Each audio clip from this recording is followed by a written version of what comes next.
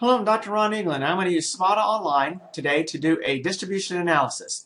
When you're in SMADA Online, and I have not logged into SMADA Online, you go into the general routines, you take the statistics routines, and select distribution analysis. You may see other statistics routines here in the future. We're going to look at distribution analysis right now.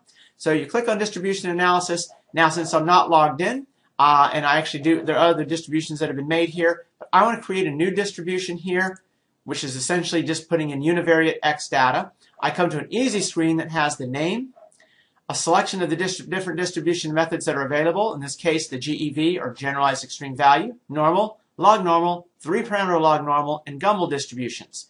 Okay, to do a distribution fit, you have to have Uni-Variate, or X, essentially X data, and you also have return period predictions, which allows you to give a prediction for an exceedance probability. Now, I'm going to come over here, and I've got some rainfall data, which is annual maximum volumes of rainfall for individual years that I've calculated here, running from 1940, all the way from 1942 up to 1993. Okay, I'm going to select that by hitting Control-C.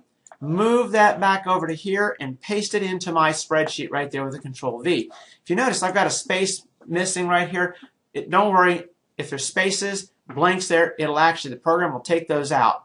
So here's my data that I have for those years for the annual maximum. All I have to do at this point is click Calculate. Now, first thing I'm going to do is I'm going to calculate this to a normal distribution. So I'm going to use the normal distribution first. I click Calculate, and I'm going to get the results here. The results will show you the first, second, and third moments, the skew, the distribution method, number of points, maximum and minimum. May add some statistics that you may see in the future, but right now, that's what you see. Then you're going to see each of the data sorted from lowest to highest with a plotting position. Plotting position is calculated using the Weibull method, which I'm not going to cover in this video, but it's very easy to look up, the Weibull method. Okay, those plotting position I'm going to use those to actually see a plot of this, and then I also have, for different return periods, the associated exceedance probability and a prediction to go with those. One of the beauties here is that you can actually add new return periods, and we'll do that in the next one, the next calculation that I'll do.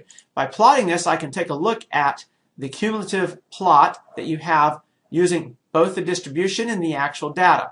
Now, since this is a normal distribution, if you were to take this and plot it a different way, you'll see the standard normal bell curve. But in this case, what we're doing is we're not looking at it that way. We're looking at it specifically in a cumulative plot because we're interested in this top area here to see how well my very high values fit. And in this case, not too well. So what I'm going to do is click Done. I'm going to go back and I'm going to click Edit.